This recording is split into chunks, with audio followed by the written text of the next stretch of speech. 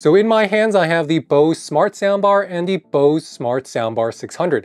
And if you're wondering which one is which, it's really hard to tell. You gotta look at the tag to make sure do I have the 600 in my hand or do I have this BOSE Smart Soundbar in my hand. But the true story about what BOSE is doing is that BOSE is focusing more on software. So here you see that the hardware is basically identical. They both have the same 5 speakers. Both the BOSE 600 and the BOSE Smart Soundbar are gonna feature Dolby Atmos, and that means they are including these top firing speakers, 2 on top, and there's going to be a center channel as well as 2 side channels, both 1 on each side, and that's going to be identical on both the 600 and the Smart Soundbar. And sadly, BOSE, instead of innovating new products, has been focusing on new colors like sandstone, moonstone blue, and lunar blue. But that doesn't really help us when we're looking at soundbars, because these guys really only come in white, black, and maybe a silver. But I'll be surprised if BOSE is not adding in some type of titanium or platinum or whatever color they're coming up with next for their soundbar lineup. Now, if we go over the specs for your BOSE Smart Soundbar, the Smart Soundbar will come with 2 mics. It's going to weigh 6.9 pounds. It's going to be 2.2 by 27.34, so 27 inches across, and 4 inches deep. So that's the entire dimensions of your Smart Soundbar. It's going to be coming with Bluetooth 5.0, and it has 5 speakers inside. So it doesn't come with the new Bluetooth of Bluetooth 5.3, but you will have Bluetooth 5.0, which gives you about 25, maybe 30 feet of range between your phone or your Bluetooth device and your soundbar. The soundbars will be able to use Apple AirPlay 2, Chromecast, Spotify Connect, Bluetooth, and Wi-Fi. But then ultimately, what is the difference between the Smart Soundbar 600 and the Smart Soundbar? And honestly, it's not a lot, because it really comes down to software. There's no real hardware differences here. So the BOSE Smart Soundbar is coming with something called AI dialogue mode. And according to BOSE, and this is BOSE's own words, and I quote, automatically senses when dialogue is occurring and adjusts the tonal balance to improve the clarity of spoken words in all content without sacrificing immersive elements and effects. So that's kind of luxury language for basically the AI will boost the dialogue so that you can hear the spoken word better and the conversations better, which depends on what's playing on the screen. So then it's not really changing the background music and effects, not that much, but it can change the dialogue dynamically based on what's playing. So the best example of that is, like, let's say I'm watching Spider-Man on my television and I want to hear what Peter Parker is saying, I want to hear what Doc Ock is saying, but I don't want to lose out on all the crashes and the bashes and the explosions and the punches. I don't want to miss out on that. So what the BOSE soundbar is going to do is that when something is, those action scenes, it's going to keep everything the same. But once Peter Parker starts talking, even if he's in the middle of fighting Dr. Ock, well, it's going to be able to adjust itself so that you're going to be able to hear the words of what Peter's saying better than if you just had the regular BOSE 600 soundbar right here. And honestly, why is AI dialogue important? Is because clear dialogue is one of the biggest reasons why people get soundbars. Because a lot of us will think that, oh, well, people just want more bass. They want to feel the scene better or make it more cinematic, and that's true. And that kind of software upgrade is similar to what BOSE did with the BOSE QC Ultra headphones, because they added the immersive audio on the QC Ultras. And that's really the big change between the BOSE QC Ultra and the regular QC headphones. But was it enough? Because as someone who has reviewed the BOSE QC Ultra headphones and has a very popular YouTube review about why you should not buy them, so that immersive audio has been somewhat of a software gimmick. So it's going to be quite interesting. I'm going to let you judge for yourself if AI dialogue really does work well, and is it different from what you get on the BOSE 600 relative to the Smart Soundbar. Now, the second upgrade they give the Smart Soundbar is that the Smart Soundbar can be paired with the open earbuds that you see here.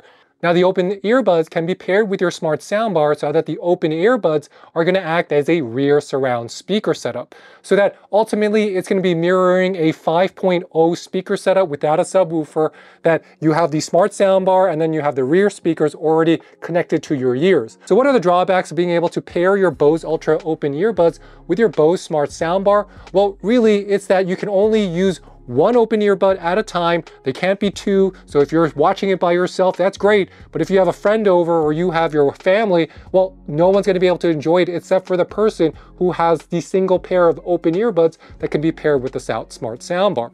The other thing is that if you're looking for a true 5.1 home theater setup or a 5.0 home theater setup where you have your rear channels, your center channels, and your side channels, you won't really be getting that if you have just the Bose Ultra Opens inside of your ears.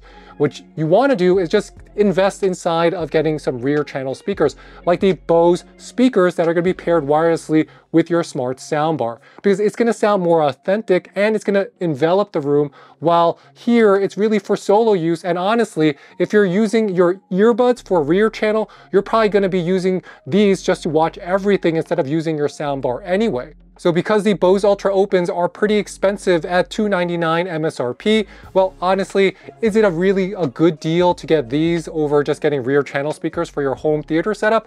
I probably would go with the home theater speakers. So next, let's talk about Dolby Atmos, because there's a lot of competition in this space from Polk, Sony, LG, Samsung, and multiple audio brands. And the Bose Smart Soundbar, as well as the Smart Soundbar 600, really uses these two top firing speakers here so that it can bounce off those acoustic waves off reflective surfaces in your room to deliver that Atmos experience. And because these speakers are pretty small, I mean, you look at them right here, they're pretty small and they're just top firing, it's not going to sound as dynamic as other systems, at least that are dedicated 5.1 or 7.1 Dolby Atmos systems.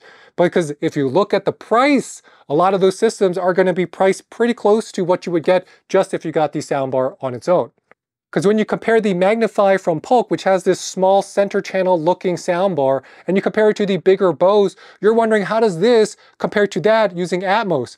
But the secret is that Polk is giving you the subwoofer, and the subwoofer just has so much more dynamic range, even if this Bose here comes with very good woofers built inside already.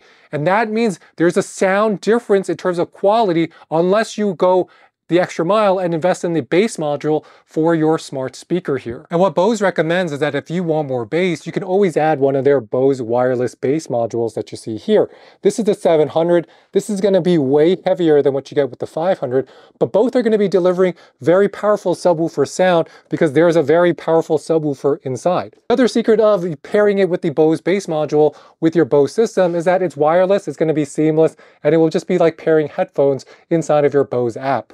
We can't forget that Bose already has the Bose SimpleSync, which allows you to connect your Bose headphones easily to your soundbar so that you don't want to disturb anyone, you don't want your soundbar playing anything. Well, just listen to everything on your headphones, and then you just connect it via wireless Bluetooth to your television via your soundbar itself. So now that we explained the differences between the Bose Smart Soundbar 600 and the Bose Smart Soundbar, well, let's let you hear the difference in terms of that AI dialogue. Let's compare it to the Bose TV speaker, which is going to be their value speaker. Now, the great thing about having the eARC is that setup of your soundbar with your television, it really just takes seconds. So I just plugged it in. Now my smart soundbar is on and it's going to work right out of the box. In time, you will know what it's like to lose. In time, you will know what it's like to lose. But this does put a smile on my face. But this does put a smile on my face. But this does put a smile on my face. Okay, so after having watched and listened to multiple movies as well as TV shows using the AI dialogue and not using the AI dialogue, for me personally, I feel like you're better off not using the AI dialogue and just increasing the center channel so that the dialogue is still going to be a little bit more crisp. The AI dialogue is going to make everything sound a little bit crisper, but I think it comes at a cost because it's not going to sound as authentic. And it kind of sounds sometimes like a little bit AI boosted, and it sounds a little bit irregular because it just doesn't fit in with what maybe the director was intending, because the voices are overpowering, which is going to be good for some people. And I know some people are like, well, I really want to hear what they say. So in that case, the AI dialogue is going to be useful, but not as useful as just increasing the center channel all the way. Here, the software, the AI is trying to make it clearer the best it can, but because audio is just so dynamic, especially if you have a lot of things going on, it can sound a little bit irregular, especially if there's a lot going on in the scene. So just by boosting the voices, it's not good enough. It's hard to pinpoint the voice inside of all of that audio. So then they do boost up a lot of the mids and the highs to make it brighter anyway. So I just think if you want to hear the voices better, increase the center channel. And then if you really, really find that you can't hear it, then press AI dialogue on.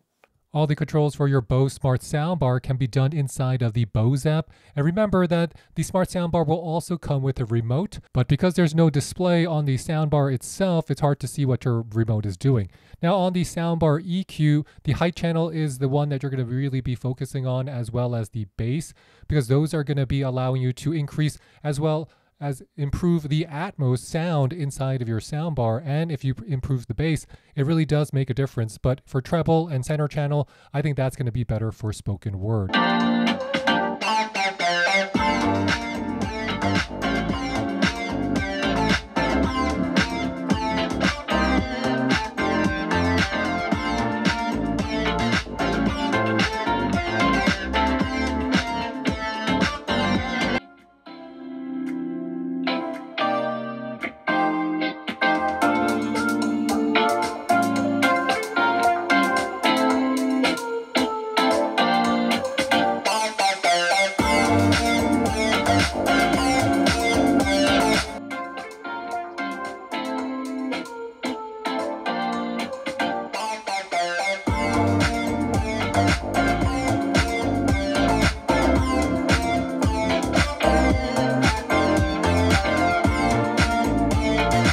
So what is our verdict on the Bose Smart Soundbar? I think it's a good soundbar if it was less expensive, because MSRP here is $499, just like what we saw on the Bose Smart Soundbar 600. And if the Bose Smart 600, if you can get this for $299 or $300 versus $500 on the Bose Smart Soundbar, I would 100% recommend getting the 600 over the Smart Soundbar. There's just not a big of a difference in that AI dialogue, as well as having that personal surround with the Bose Ultra Opens that make it worthwhile to spend $200 more. Because remember, you got to buy the Bose Ultra Opens if you want to use personal surround. So that's another $300 there. So in terms of budget, I think the 600 is the better way to go. And honestly, because there's no difference in the sound quality, it's almost the same exact product. And that's what we have to remember.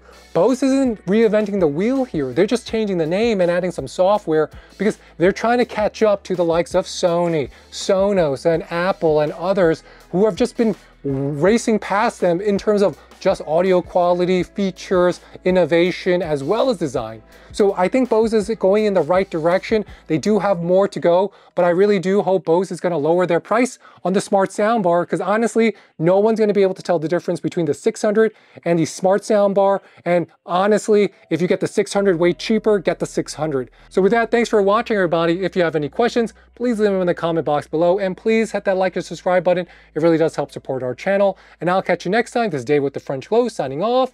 Bye, bye, bye.